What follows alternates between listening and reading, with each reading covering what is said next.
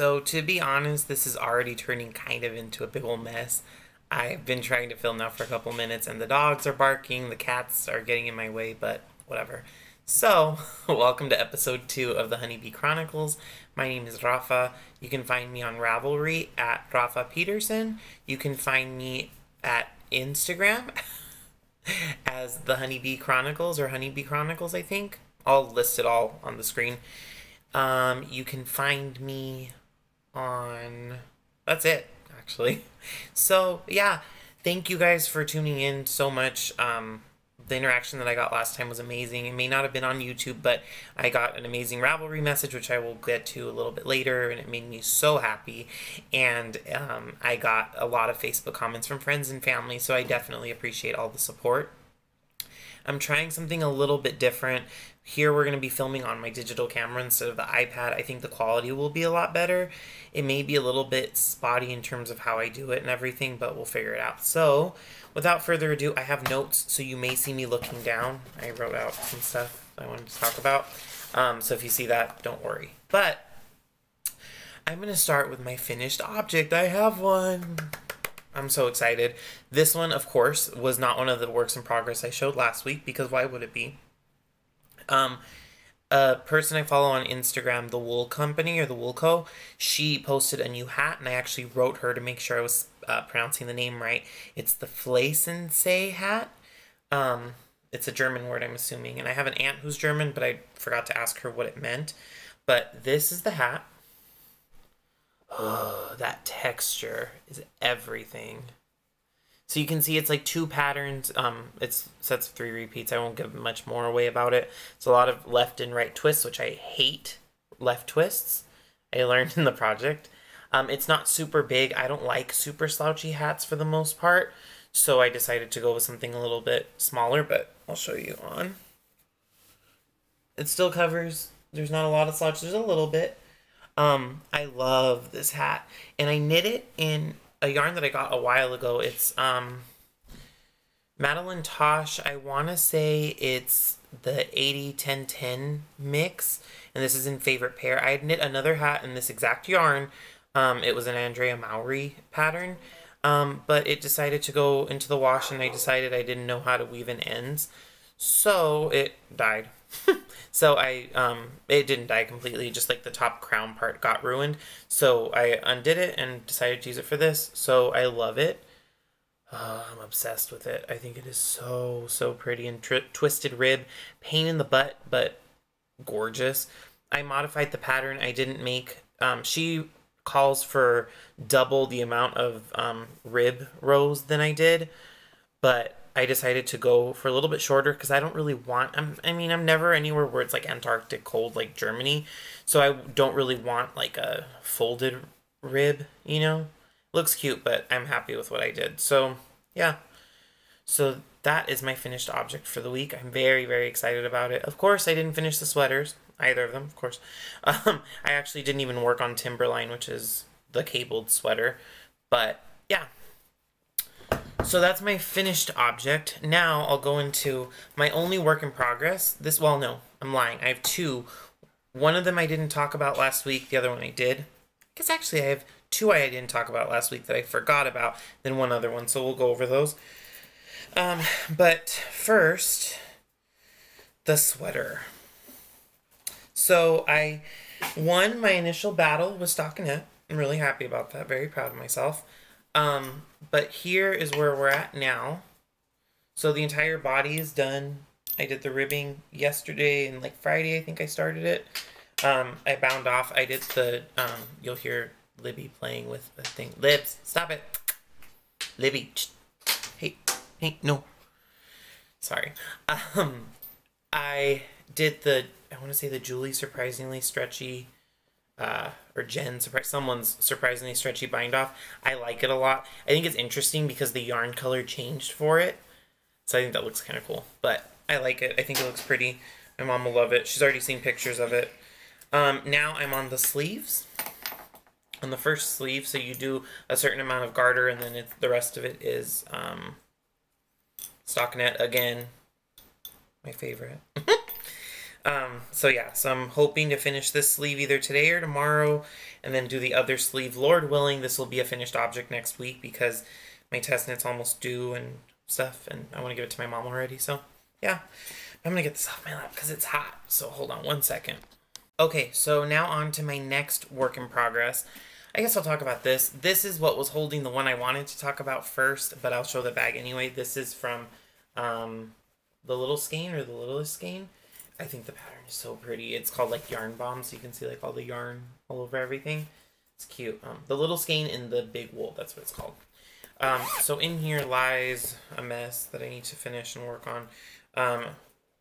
You can see how much of a mess it is. This is the beginning of the jelly roll socks.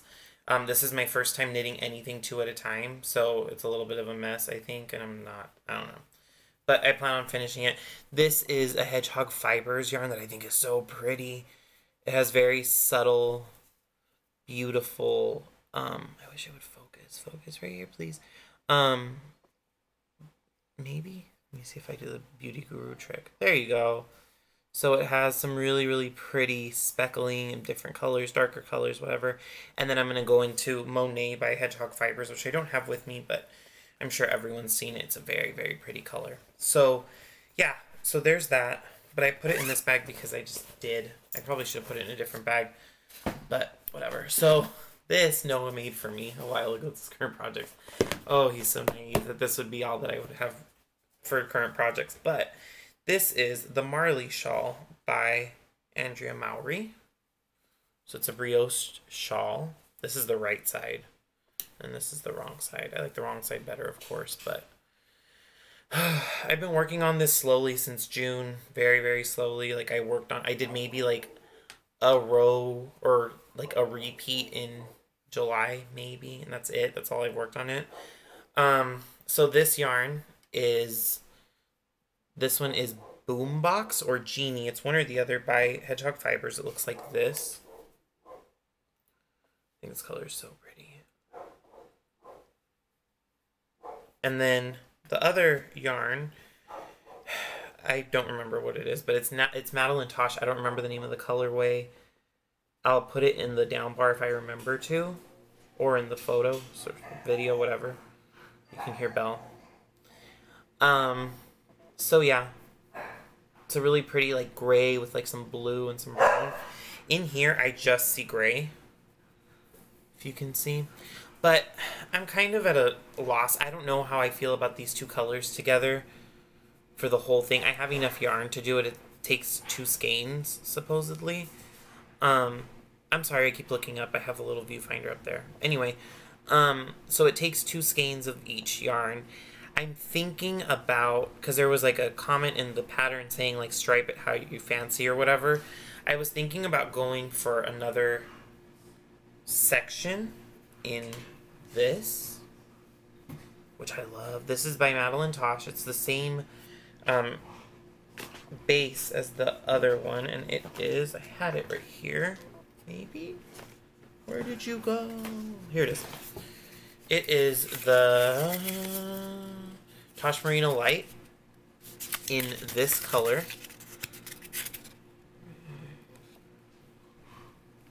Costo, I think. It's funny because I have another one that I thought was the same, and then I looked at it and it's a different color. Same base and everything, but it is this one, which to me looks like exactly the same. And it's Nebula. I think this is so pretty.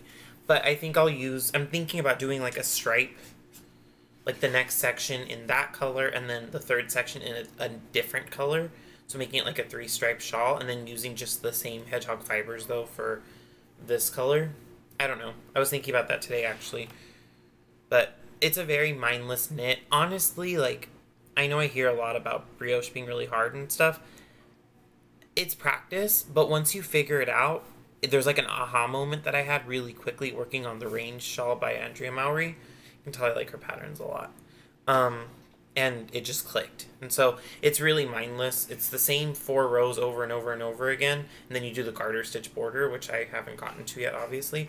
But it's very, very stretchy and squishy. And I love it. I think I really want to have this done for Japan. because I think like walking around in like Harajuku would be so fun with this. But you can see I don't even have my needles in because I use them for the hat. Oh, I'm such a mess. But yeah, so I really want to finish this soon.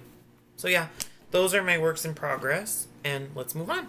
Okay, I'm back. That was a little bit of an intermission. I closed the door, let the dogs out, a whole bunch of stuff. So my next section is going to be well, I guess I'm going to do an answer anything thing because I got a question.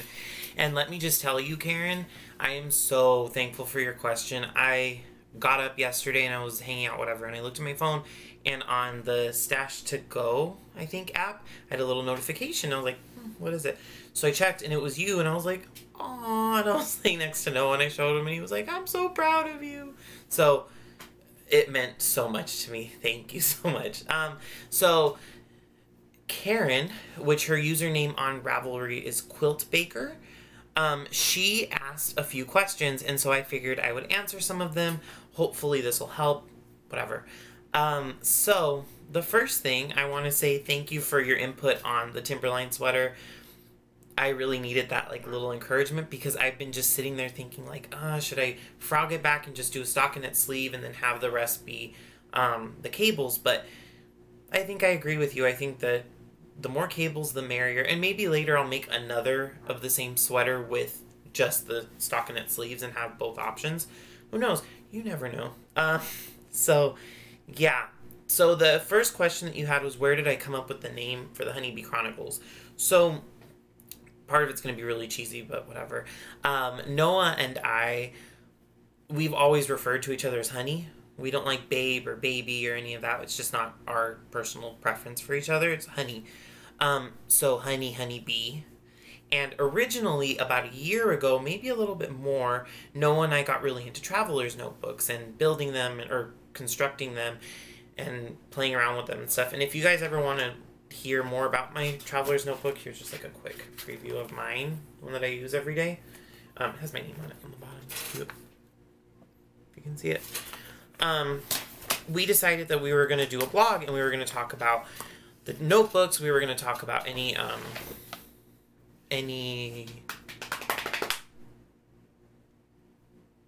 DIYs that we did. That's the word I was looking for, because Noah's very handy. He actually built the desk that we're filming on right now, which I can show later if you guys want to see. But we were doing a lot of DIYs, especially before we moved into our new house. And so we were going to do a blog and everything, and I needed to come up with a name, and I decided the Honeybee Chronicles because it would kind of chronicle our adventures, which the description on my Instagram, and I think the description on my YouTube, which I still need to do, like the cover photo and like fill it out and stuff, the profile, they say like documenting my misadventures through knitting, crafting, DIY, whatever. And originally it was ours, and we were going to share the Instagram, and we were going to maybe do videos eventually, but for sure we were going to do like a blog. I still own the domain name, thehoneybeechronicles.com. I don't know what I'm going to do with it, if anything. I'm not a big DIYer. I'm way, way, way too clumsy for it. But Noah still is very into it, so we'll see. But really, like I said in my last podcast, I was so inspired by all the podcasters that I've seen. Like lately, I've really been watching Inside 23, Katie, I love her, and Legacy Knits. Those are the two that I've been like hardcore watching. I'm obsessed with Legacy Knits because it reminds me a lot of the relationship with my mom and I, but my mom's just a bit more sarcastic. But I love the podcasting community, and so I decided that I really wanted to be a part of it. Already had that name, decided, you know what, let's go for it. And lucky enough, Noah is starting to get into knitting. He's been working on this one swatch, which I would love to show you. Maybe I'll grab it, actually. Hold on one second, and I'll show it to you guys. Okay, I'm back. So this is Noah's project. I gave him a project bag that I got from madelinetosh.com. It's by the brand Bagoo. Here's the thing, is that I ordered it. I love the pattern. I think it's cute. It has like goats on it. I think they're goats. I want to say they're goats. But it says that it could fit a men's sweater. That's a lie. You can't fit anything in this thing. Anything big. But anyway, so this is Noah's project. I'll get back to the question in a second. But he is just using his skein of yarn that he has. He bought it, I believe, at either Hobby Lobby or Joann's a while ago. I was supposed to make him a blanket with it, but never got to it. And he's just doing stockinette straight down until he finishes the ball of yarn. Our complaint about the yarn is that it gets everywhere. It's cotton. I think I said that already, though. But it gets everywhere. But one thing that Karen asked me was about Portuguese style knitting, which I'm going to go a little bit more in depth on in a second. But this is Noah's, I think he frogged it twice maybe. So it's very, very like his new knitting. But look at the tension on this. And I mean, he's amazing at like spinning. He was really good at knitting. He's good at, if you can tell. He's not the fastest, but he's very good. Like the tension is just perfect to me. Like, if my tension was like this on my first skein of yarn, who knows where we'd be now. But anyway, so yeah, so that's his project. So he has been working on something. So there's his work in project, or work in progress. But back to the name. So yeah, so that's where I'm kind of going with it. I would love for him to be my co-host on the Honeybee Chronicles. I think that would be really fun. He's scared of the camera, I think, shy with the camera, I know. But I really think he should do it. So hopefully with enough encouragement, he'll do it. So yeah, so back to the Portuguese style knitting. So Karen was saying that in her thought, or what she knew of Portuguese knitting, you needed different needles. It's not true. I use Addy Turbos and a Haya Sharp interchangeable sets for pretty much all of my knitting. Though what you need, the tool, I guess, that you would use is something like this. So this, let me see if it'll focus. Hi, focus, thanks. This is a Portuguese knitting pin. I bought it on Amazon for like $6 for 2. So it has the little hook on it. You can use something like this. I bought these at Michael's, like in a big pack, and I don't know where the bag is, but like this. This works just as well. So it just like clips on your shirt. Noah liked it better because he was pulling on his other shirt and making holes. They also sell necklaces, or like the traditional way to do it is basically to put it around your neck. So, actually, give me 1 second. I want to work on the Marley shawl, so let me get it ready and I'll show you guys. You can see I pinned the pin on my shirt. You want to pin it up here. I pin it pretty high. Other people pin it a little bit lower. If you're going to use a pin, what you do is you pin it, obviously. And then you would put whatever working yarn. I hate when yarn tangles. And that's the only thing about two-color brioche is that it tangles up like crazy. Anyway. So you hang it from your shirt, and it goes like this, right? So you can kind of see. So the way that you would do it is you hold your yarn, which if you guys want, let me know, and I can do like a series of tutorials on like basic Portuguese knitting. But I'm going to do a little bit of purling, actually. So, you know, it's obviously facing back, but let me just do this really quick. So all you do is you just flick the yarn around, which is why I think it goes so quick. Especially for purling, you're literally just flicking. So, and it's the same thing for knitting, just backwards. Again, I can show you guys later if you guys really want. But that's like to me, that's what makes, well, and then you don't want to do that. Gosh. That's what makes Portuguese style knitting so much quicker, is that there's not as much hand movement, I guess, is the big thing, as I'm like splitting every stitch in the history of the world, whatever. So yeah, the traditional way to do Portuguese knitting, however, and you want to put your pin on the side, like your dominant side, but what you can do is do like this. That's the traditional, is around your neck. I don't like how it feels, but that's what you do. So that is, and the thing about Portuguese knitting, I think like my favorite thing about it is that when you do it, your tension is always on point. And I think like for me, when I try to throw, because I can't, it's funny, I'm left-handed, but I can't do continental to save my life. There's something about the tensioning in my left hand that just does not work for me. And I really, really still would love to learn how to do it, and I'd love to be faster at throwing. When I do knit with not with a without a needle. I do like flicking, I guess is what they call it. I like hold it and like flick it over the needle, the yarn. But it's not like a everyday thing for me at all. I prefer Portuguese style knitting, really, because it's a lot, for me, it's a lot quicker. I know that the product that I'm going to end up with is going to be a lot better in terms of like how I like my knitting to look, if that makes sense. So, yeah, that's Portuguese style knitting. And then brioching, it's funny because I really, really wanted to learn how to brioche. Because when I really picked up knitting again, it was almost, I want to say it was like last November, December was when I started like really like getting back into it. And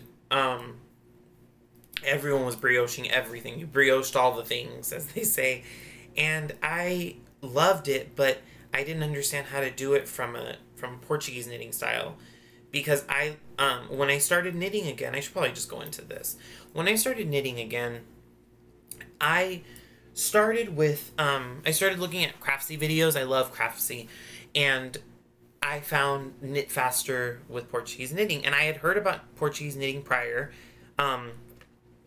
But it was like these like really expensive books or, you know, whatever. And I believe the Portuguese knitting class was on sale when I started in January. So I was like, okay, let's jump into it. Let's try it. And I bought that and continental knitting. Continental knitting, nope. I've realized again, nope, still can't do it. It's not going to happen. But I started doing that. But I guess at first, obviously, it takes a while to understand how yarn works and how the process is with knitting and what you're doing and all of that stuff. And so I struggled with figuring out how to do a lot of things like brioche and some cabling, and purling was hard. It's easier than regular purling because you're not moving your finger in and out and around and stuff.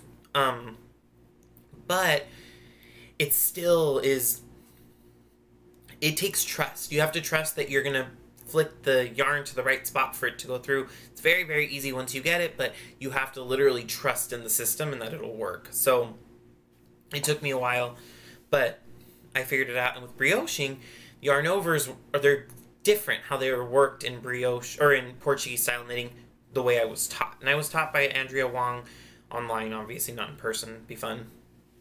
But the way she teaches it and the way I do it ended up being two very different things because I found a way that worked better for me. And that's, I think, the thing in all knitting is that if what you're doing works well, keep doing it. If you're really, really good at throwing, keep throwing. Even if you're not the fastest, but you like how your product looks, do it because it's worth it.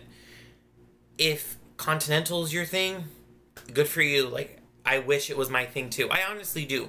Because while I love Portuguese style knitting, it's a pain to have to take a pin, have to pin it into my shirt, or wear a necklace that is very uncomfortable for me, or wear it around my neck, which I hate the feeling of. So it's an extra step. I can't just pick up knitting in a random moment with Portuguese style knitting. However, I work faster in it and I like the product better. So it's just a balance and figuring out what works best for you. And for Noah, yes, I did teach him Portuguese style knitting. I think I mentioned that, but I had tried before to teach him throwing. Tensioning the yarn is so much more complicated for me in throwing and in continental than it is in Portuguese style. And so I could never figure out how to teach him. And it took him 3 or 4 lessons with me, and lessons were like 5, 10, 15 minutes for it to click, because he'd get really anxious and really overwhelmed because you don't get how the yarn can go around the thing and not hook in and pull through. But once he did, it clicked and he's like, okay, I got this. And so now he's slowly, keyword slowly, getting into knitting.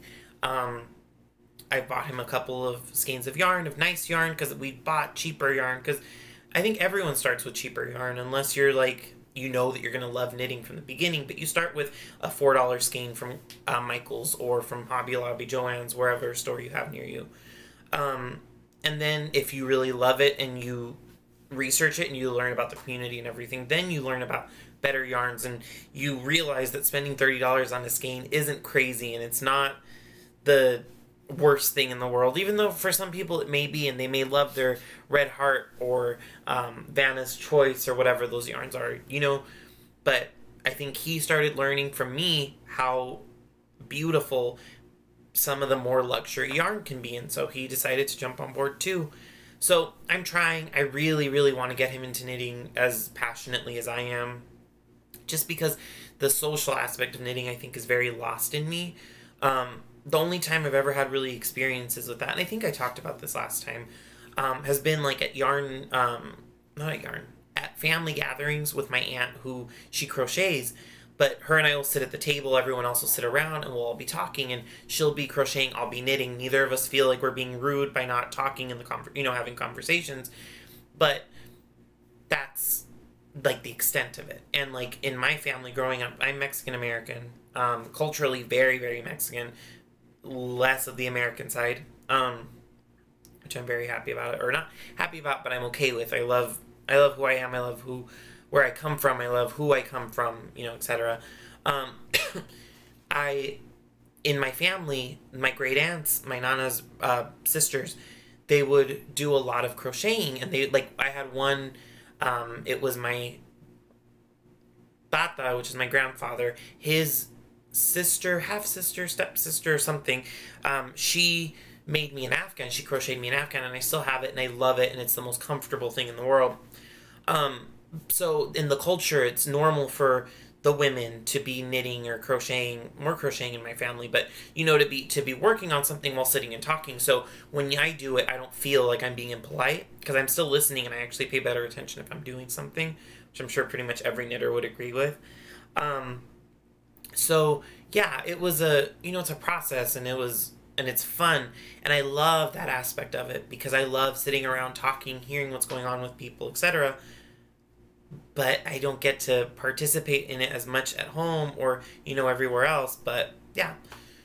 So there's that. And let's see what else I had on here. Oh, Rib Magazine. Yes, Karen, I cannot wait for it to come out. I am so excited about it. I've watched a couple of Eric's 6 Plus Twine podcasts, not too many. The other, his co-creator, I haven't looked into at all. I probably should.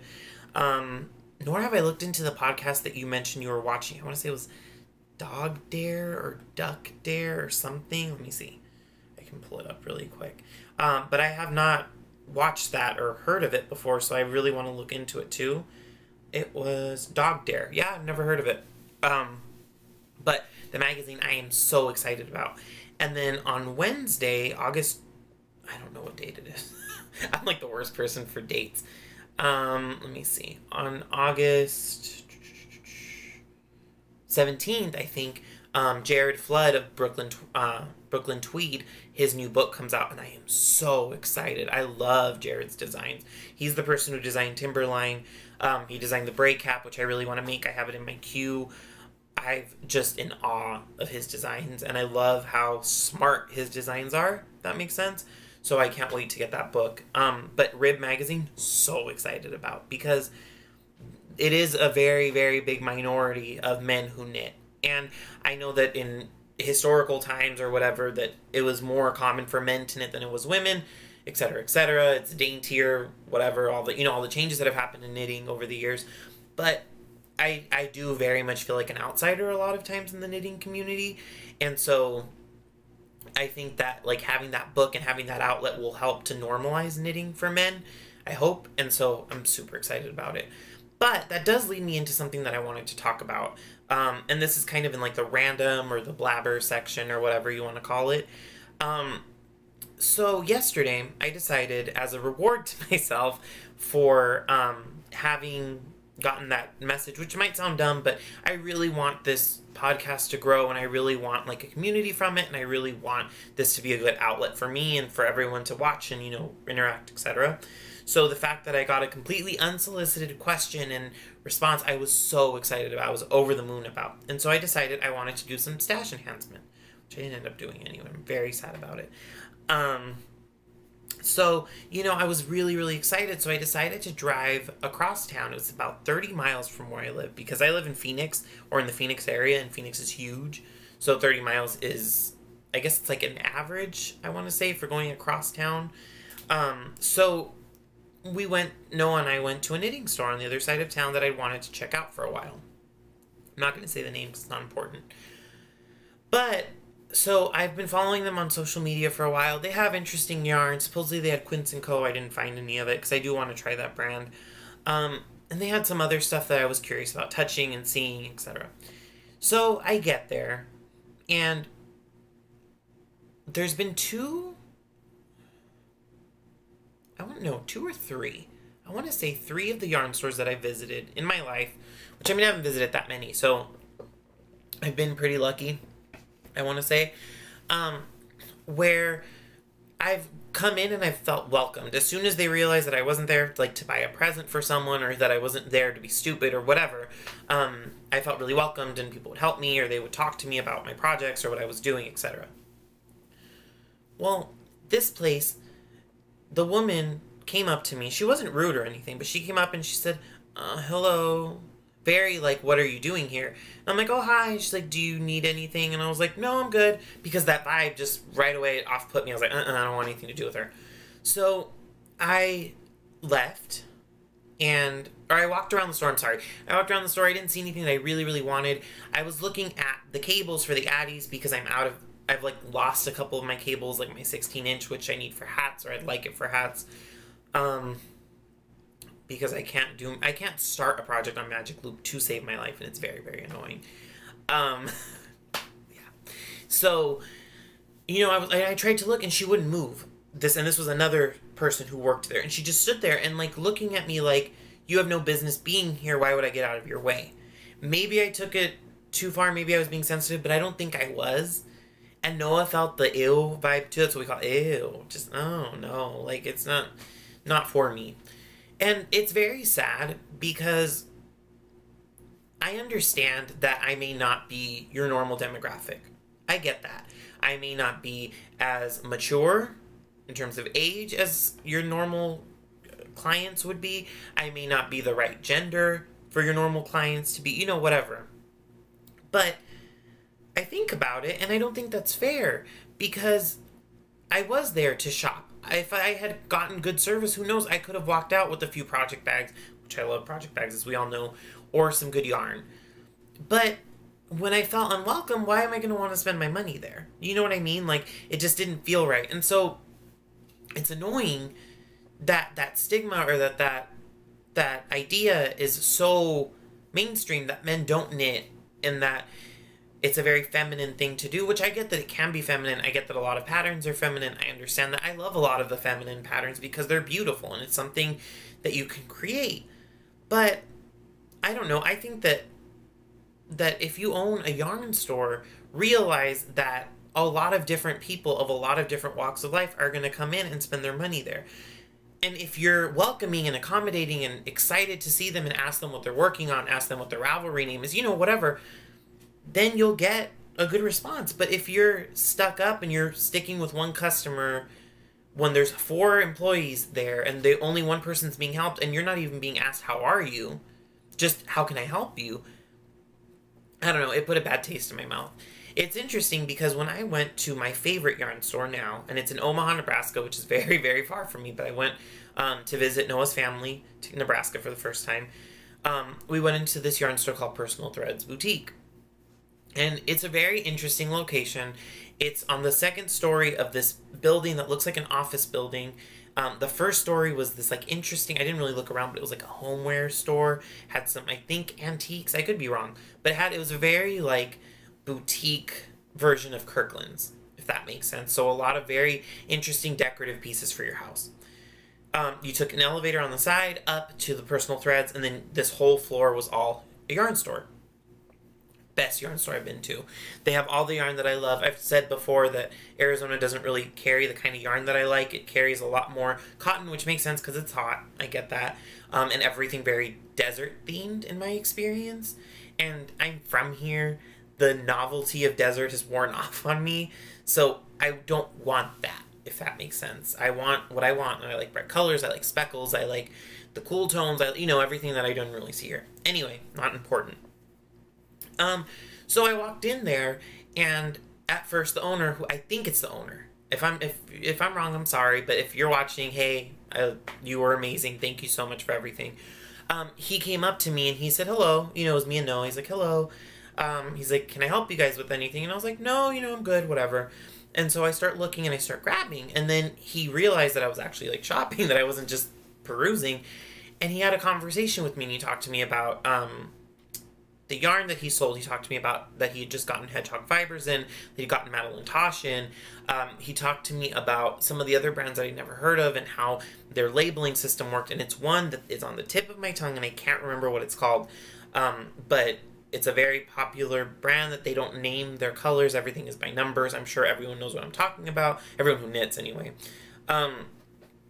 So he was talking to me about that and super excited. And, I spent a lot of money. And it's not like, oh, I have so much money to spend or anything. I was just very excited and very into it and very passionate about what I was buying and everything. And it was just a really, really good, positive shopping experience. And I'm always down to support independent businesses.